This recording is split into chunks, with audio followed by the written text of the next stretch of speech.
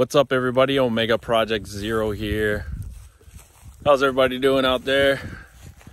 Just checking in with you, letting you know how everything's going out here. I was coming to see the chickens again. I already collected the eggs for the day, but everyone seems to be happy. And the clouds look pretty crazy back here. Just sipping on my coffee that I got like halfway, like midday, and I'm still working on it. It's like 4 shots mocha, large mocha, in this little tiny shack coffee shop thing. It's really cool. It's about 25 minutes away, so I'll be going there a lot. So yeah, everyone's doing really well. I already collected all the eggs for the day. I do have a little bit more water to fill in their containers. I'll actually show you how I do the watering situation and the feed containers, because I feel like that's very important if you want to keep a lot of chickens. And yeah, let me shut this off. I'm always like paranoid I'm gonna zap myself there, but yeah, look at them. Hi, girls. Hi.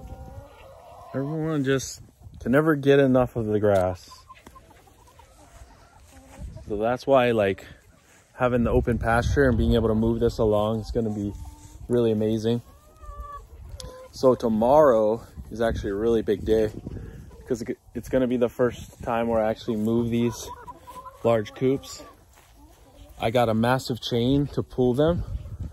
It is like a 6,000 pound weight limit on it, but I think that will be fine. And it's going to be interesting how I'm going to hook it up, but should be fine. Oh wow, I actually did it with one. I actually got the thingy open with one hand this time. But yeah, man, this is just going to be kind of a rambling video, kind of just checking in with y'all. To be honest, I wish I could play a little bit of games, but like video games, but there's just always so much to do, and you know, I can't just get distracted, even though there's a lot of really good games out there. I've been wanting to try out the new Call of Duty, but I just hear it's garbage, so I'm not even gonna bother. So yeah, these are, I need to show you the nesting bars, but these have been working out really well. They love those. I put some kind of makeshift ones in this one. It was just some extra wood that I had around. It's kind of been sitting, so it's not the best quality wood, but oh, I forgot to put this down. Whoops. But they were already done laying for the day. So, what's up? But yeah, I love all these chickens. They're so wonderful. We had lost a ton of chickens back at our other location, as we were learning so much with the really difficult summers here in Texas. We had to figure out how to cool the chickens, and I ended up using the misting system. That's the only way to go. There's no other way. If you're dealing with heat casualties for your chickens, you have to use a misting system. All right, I'll have to demonstrate that at some point. I'm not sure how I'm gonna make that work here. It's gonna have to be some sort of a mobile system, and we don't even have water yet, so not really sure how that's gonna work. But yeah, we'll have to have water by the time summer hits. But I'll be keeping y'all updated. But I'm really excited to move this to a new spot, even though there's still a good amount of grass here. I just want them to have as fresh of grass as possible.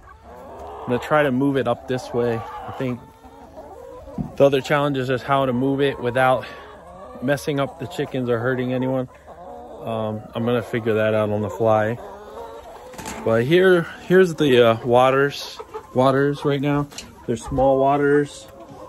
They're just these little nipple cup things, and I've been filling these buckets back up. But see, these are BPA free food grade buckets. and they're really cheap to get. And as far as the feed container, we have a larger feed container here. It holds a nice amount. It holds about 2 bags of feed. I'm actually gonna refill this as well probably tomorrow. The feed has been kind of a tough situation, but right now it's been all cutting. The feed cost has been going down, of course, because they've been out here getting all the grass. Look at this. This girl right here is a Russian Orlov. Very interesting breed. We only got 3 of them because that's all there was. So there's I think that's a rooster. He's not too excited yet, but I'm probably gonna take him out of here. He's not gonna be in with them. But I haven't seen any for sure signs. It's just the way that he's standing. Yeah, see how he stands much taller like that? That's generally a rooster. I mean, I could probably find out too just by like seeing how like wild he is. If I pick him up, he'll probably be super wild. But yeah, this is the way to go for feed for sure. The water, I'm gonna figure out a better way. As far as I know with the PVC pipe, going to like a very large container out here would be the best way to go. But then you have to move that container along. So we're gonna figure out something else. But this is the other coop right now. But I'm just keeping these filled with the water from a pond over there. And we're getting there. And of course we'll just keep expanding, and then planning to get some goats very soon. I'm pretty sure it's gonna be goats, maybe sheep, I'm not sure. We have an area for them over there. It's like a 50-foot thing. I just have to build like some sort of a lean-to type structure that's gonna keep them comfortable. And this is our most important guy right here, as I pointed out before. None of the hawks have been coming around. It's really awesome. They think that this owl, he's just like stone cold boss who just sits there 24/7. They're like, we're not messing with him. But yeah, I still want to add these like reflective thingies that I have over here. I've just been putting that off.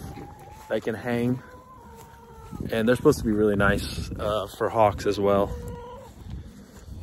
But yeah, guys, just checking in. I mean, and I just want to remind you why this is so important to be doing, not just to have as a business, but to be sustaining yourself and your family.